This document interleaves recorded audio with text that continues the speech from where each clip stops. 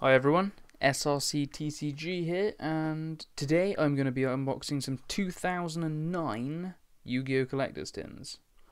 They weren't actually as hard to come by as I thought they may be, but it turns out they've still got tons of them everywhere. So, yeah, I got Powertool Dragon and Ancient Fairy Dragon with the 5Ds.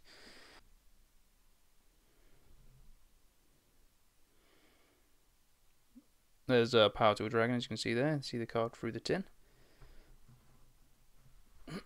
Yeah, each one of these tins comes with 2 Ancient Prophecy booster packs, 2 Crimson Crisis booster packs, 1 Rage in Battle booster pack, and 50 card sleeves.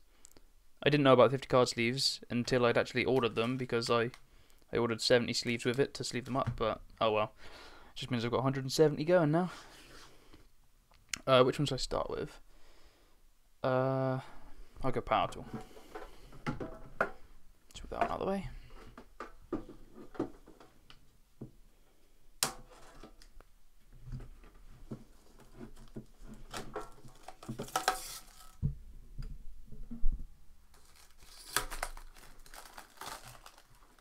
As you can see on the back there, it says what it comes with. Oh, it comes with partitions as well for the tin, which is cool.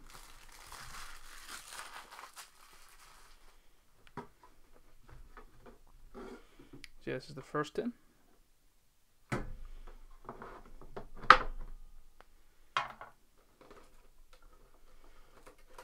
There's that beast.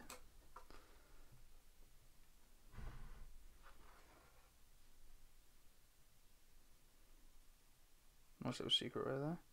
It's only a limited edition one, so it's not worth anything, but still a really nice card. I'm trying to get all the 5 dragons, so that'd be nice. I'm just going to sleeve that one up a minute.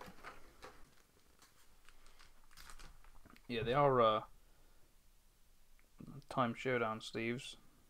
Not really a fan of the Time Showdown and the pendulum stuff, but sleeves look quite cool, so I thought, why not? Just get that one in there.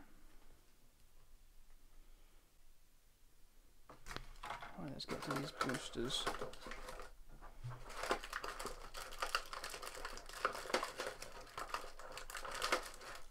It was really a good deal for these boosters, in all fairness. What sleeves we got? Awesome, like bronze 5D sleeves. They're pretty cool actually.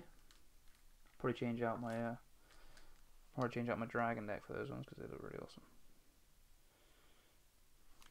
That's nice, nice touch. And then obviously you've got the partitions for the tin. I'm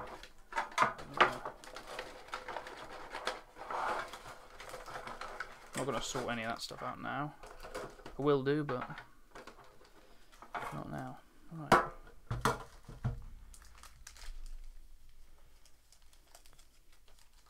So 5 boosters, the 2 Crimson Crisis, 1 Rage in Battle, 2 Ancient Prophecy. Yes, wouldn't actually mind getting if I got the Ghost Rare Powertool from that one. That'd be quite cool, but my hopes aren't up because it is only a single booster. Likewise with the Ancient Prophecy one, in all fairness. And then you can get Red Dragon Archfiend Assault Mode, I believe, in this one in Ghost Rare, which would be nice to get. They've got oh, you can get, I think you can get Card Guard Secret as well. Actually, well, actually that might be Ancient Prophecy. You can get Card Guard Secret Rare. But this one's got tons of assault modes in this Crimson Crisis. Hyper Psychic Blast would be a cool one as well, and Colossal Fire. It's just arrange them how I'm going to unpack them. Alright, I'll start with this one.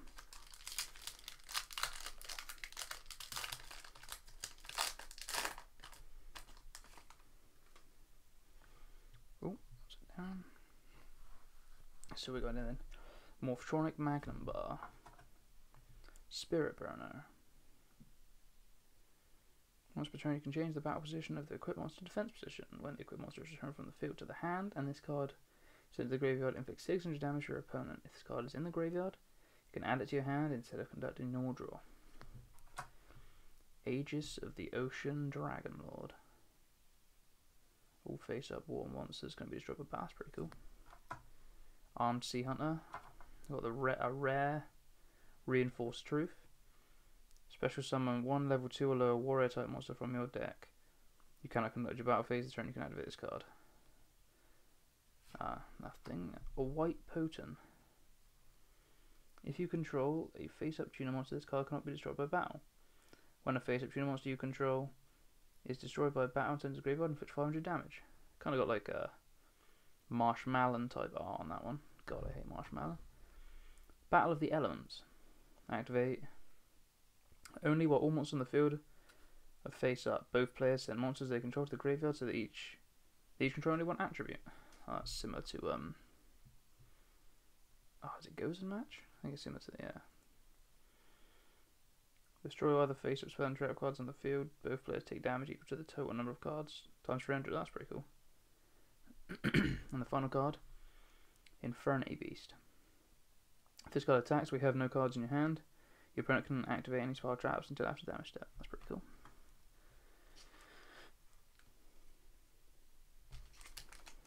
Let's go for a Crimson Crisis now. Come on, Assault mode.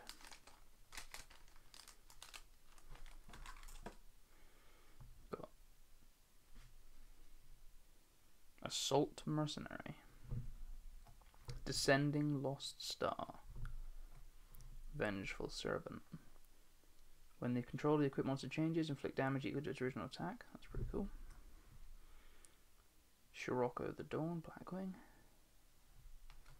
Rare Assault Beast. You can discard this card to the graveyard, add Assault mode, activate from your deck. That's pretty cool. And super rare Turret Warrior. You contribute one warrior type monster to special summon this card from your hand. If you do, it gains attack equal to the tribute monster's original attack. That's pretty cool. It's a nice looking card. Put that one down there. Indomitable Gladiator Beast. Target one Gladiator Beast you control, gains 500 attack to the end phase when this card's in your graveyard. Blah blah blah. Blackwing, but actually I'll take the rares out.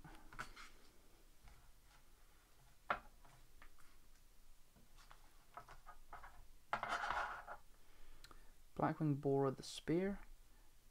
And Morphtronic Force Field. Negate the activation of a spell trap card that would destroy a face-up Morphtronic monster. I don't have any of those. Or if I do, it's not many at all.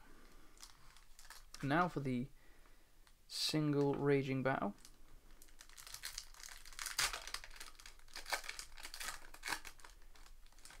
Let's have a look, see what I get in this one. Oh, Master Gig. Once per turn, you pay 1,000 life points to destroy monsters your opponent controls equal to the number of face-up psychic monsters. Morphtronic Bind. While you control a face-up Morphtronic monster, all level 4 high monsters your opponent controls cannot attack. Kind of like a Gravity Bind then. There's a Morphtronic monster. While in tap position, it gains 800 attack for each equipped card. While in defense, 800 defense for each equipped card. That's pretty cool. That's a field spell. Ojama Country.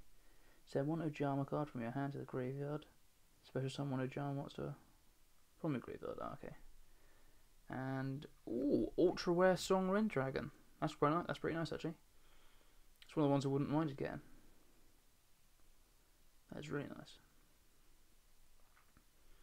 This card cannot be destroyed by battle with a monster that has the same attack. When this card is tribute summoned by tributing a dragon type monster, it gains attack equal to half attack of the tributed dragon. Dragon, yeah. During battle between this attacking card and a defensive monster whose defense is lower, inflict the difference, so basically piercing battle damage. That's a really nice card, actually. I'm going to sleeve that one up.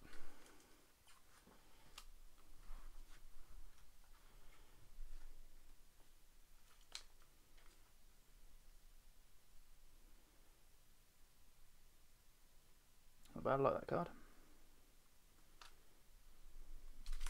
Now to the second Ancient Prophecy.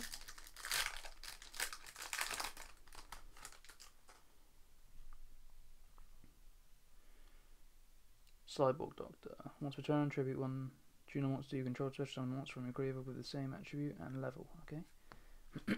Sunny Pixie. Armored Axe and Giga. That's quite cool for a psychic deck. Normal summon without tribute in. If it destroys an opponent's monster, you take damage equal to the attack, then special summon monster from your graveyard. Iron Core Luster. That's Kokimeru. So the rare is a Fortune Lady Fire. Attack and defense equal to its level times 200.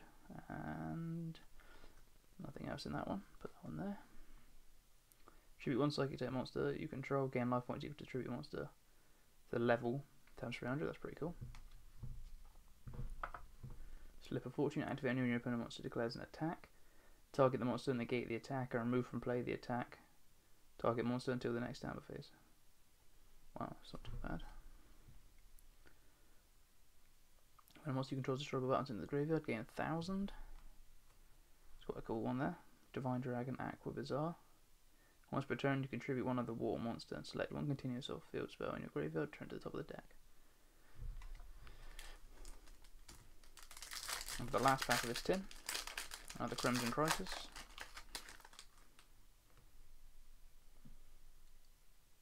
Tribute one assault mode monster, inflict damage to both players equal to its level times 200. Pretty sure they're like level 10 or 12, something like that. It's a lot of damage anyway. Activate anyway you control assault mode, negate the activation of a spell, trap, or effect monster's effect, then destroy it. Seed Cannon. Morphtronic Mix Up. And the rare is a Flying Fortress Skyfire. This card cannot be normal summoned, only special summoned. With the effect of Summon Reactor SK.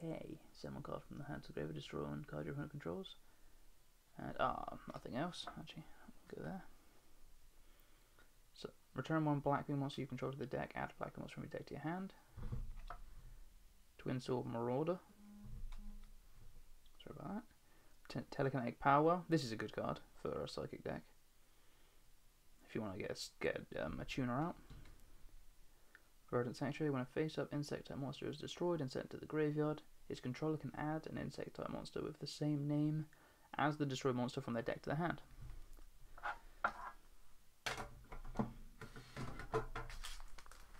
That wasn't too bad, I guess. I mean, the Strong Wind Dragon's a pretty nice card. Strong Wind Dragon's quite a nice card there.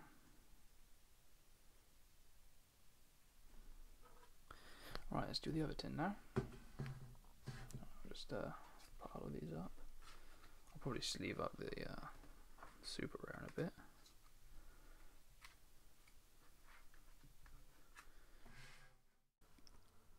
Thanks for watching my 2009 Yu-Gi-Oh! Tin opening, and come back next week because we've got more Pokemon, more Yu-Gi-Oh! And, of course, Random Wednesdays. Cheers.